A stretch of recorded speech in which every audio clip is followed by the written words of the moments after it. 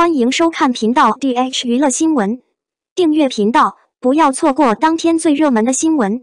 我们今天的时事通讯涵盖以下内容：网络曝光那位杨紫追着肖战要微信被拒绝，真相令人哭笑不得。杨紫和肖战合作的《余生请多多指教》官宣后，杨紫被肖战的粉丝骂得狗血淋头，希望自己的爱豆能找一个更漂亮的女演员合作。但其实，就像红极一时的肖战，无论和哪个女星合作，女友的粉丝都不会放弃的。因为对于这些年轻的粉丝来说，爱豆就是他们的男朋友，其他人都不能插手。杨紫与肖战合作，从一开始就注定了有这样的结果。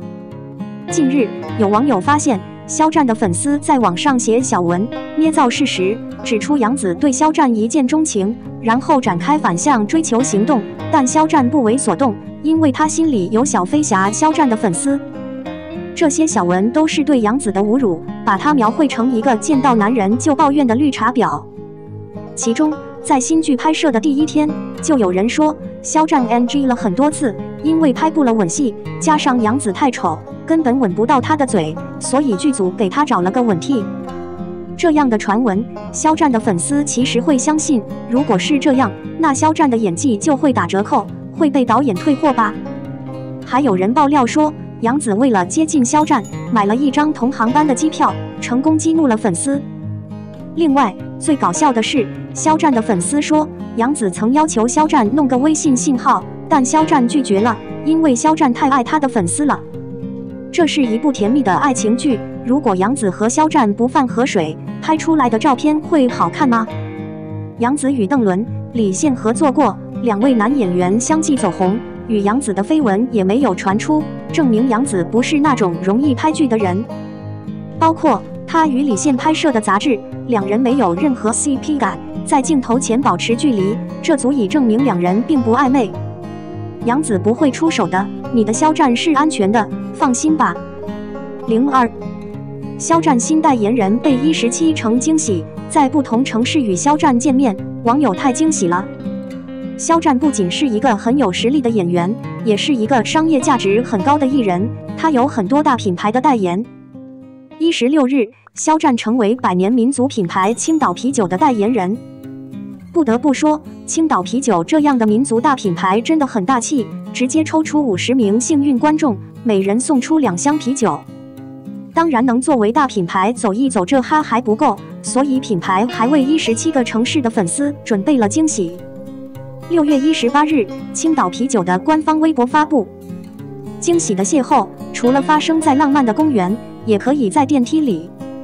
青岛啤酒品牌代言人肖战在17个城市等待与你见面，时间和分布是6月18日在12个城市：哈尔滨、苏州、西安、长沙、郑州、天津、大连、太原、潍坊、烟台、海口和合肥。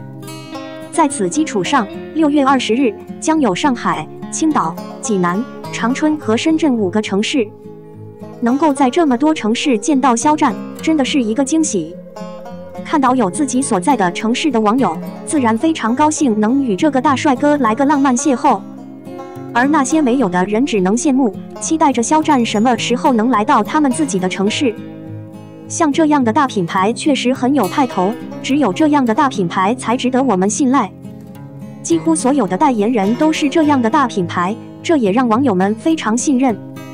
毕竟，代言人出事的情况时有发生，作为粉丝自然不希望看到自己的偶像出事，有大品牌的保护，他们就放心了。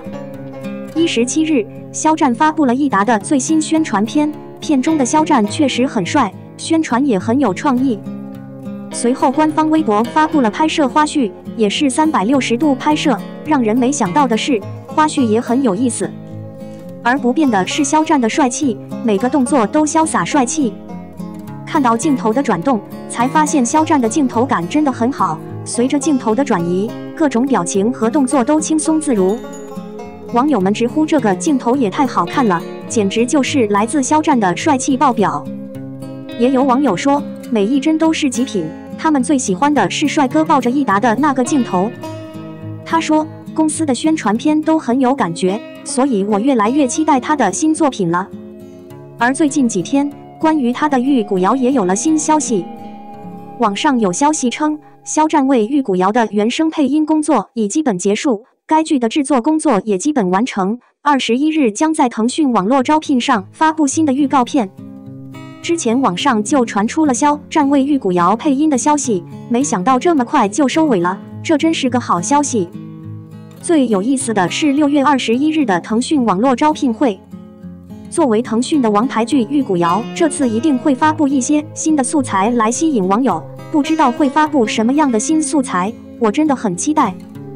当然，我最期待的是该剧的播出时间，不知道招商会上会不会有排期的消息，我突然很期待招商会的召开。希望这部剧定档的消息能出来，让我们快点看到大神官的时间和影子。我们的新闻部分文此结束，欢迎把你们的想法留在评论区，大家一起讨论一下。欢迎，也别忘了帮我点个赞加关注谢谢大家。